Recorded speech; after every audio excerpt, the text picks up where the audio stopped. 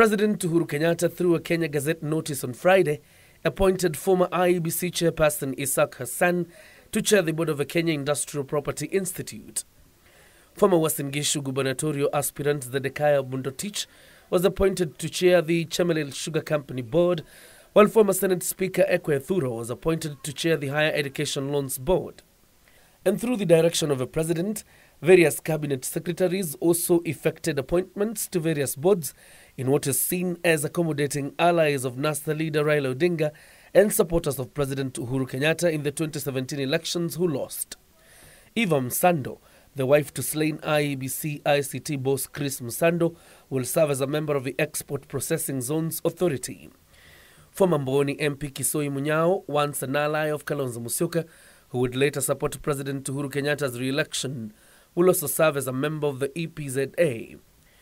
Former Kitui Senator David Musila and former Mwingi North MP John Munuve, who had a bitter fallout with Kalonzo, have landed appointments as the Chair, Board of National Museums of Kenya, and non-executive Chair of the Sacco Society's Regulatory Authority, respectively.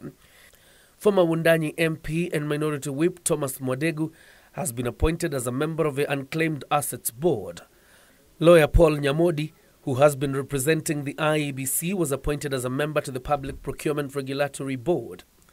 Former Rongo parliamentary aspirant and Raila Odinga's ally David Osiani has been appointed as a member of the Chemelil Sugar Board, while former Awendo MP and an ally of Raila Odinga, Jared Kupio, was appointed to the Sony Sugar Board.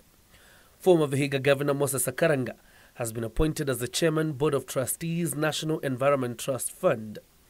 The Kenya Academy of Sports Council will have new members, decorated rugby player Humphrey Kayange and former long-distance runner Tekla Lorupe.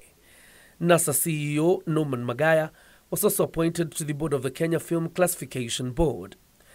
In the meantime, the Kenya Broadcasting Corporation KBC has new board members following the gazettement of 4 names by CS Joe Mucheru. PricewaterhouseCoopers lead advisor on technology Mushemi Wambugu, Mary Simat, Charles Wambua Malila, and Sam Nyangeso will fully form the KBC board following the appointment of former Matungu MP David Were by President Uhuru Kenyatta to chair the KBC board 2 months ago.